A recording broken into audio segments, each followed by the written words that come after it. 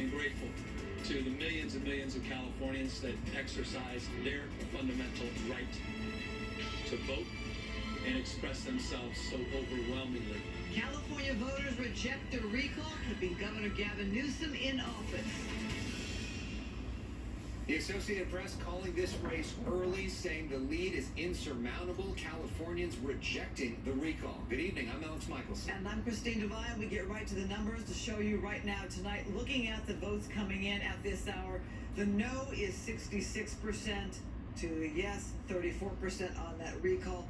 And Governor Newsom has already come out to speak on this election. We have reporters all across California. Coco McAvoy in San Diego with former San Diego Mayor Kevin Faulconer. Gina Silva in Costa Mesa with Larry Elder. Ed Lascos in Downey at the LA County Registrar's office. But let's begin with Phil Schuman. He's in Sacramento, where Governor Newsom spoke a short time ago. Phil.